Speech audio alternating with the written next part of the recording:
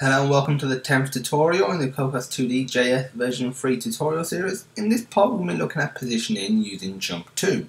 We'll be using the base code from the 7th part of this series. If you don't have it, don't worry, there'll be a link in the description. Cocos2d-JS provides us with loads of functionality for moving a node. Most things in Cocos2d-JS are nodes such as sprites and menu items. We will look at positioning using the JumpTo method, which jumps to a set point over a set number of jumps relative to its original position, or you can think of it relative to the screen. So let's just open up our project. You just need to open up the app.js as usual. And first of all, what we're going to do is create a variable which will contain the action JumpTo equals cc.jumpto.create.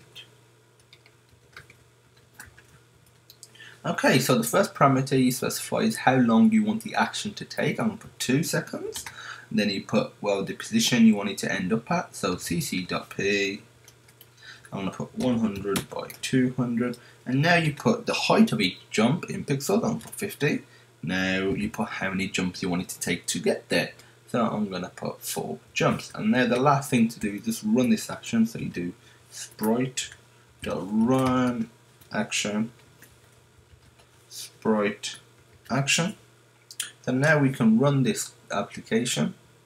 So if we just open up our terminal, cd to our project directory, you run the command cocos1-p web.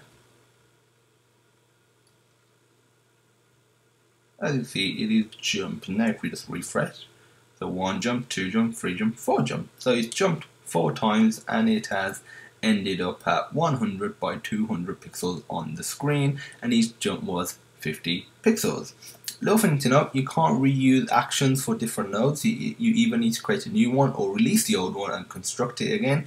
Recommended that you just create a new action for the different nodes. Little task for you to do, using the screen size variable, aka this, that has been used to position the sprite right here, so it's always in the center. Jump the sprite using it so it jumps the same amount on different screen sizes and the same height as well. This may take a little bit of thinking, but will be well worth the effort as it will help you create more dynamic gameplay for your code so it runs on various devices. The next tutorial will cover positioning using the jump by method, which allows your node to jump to a set point on the screen, but it will be relative to its current position, not relative to its original position.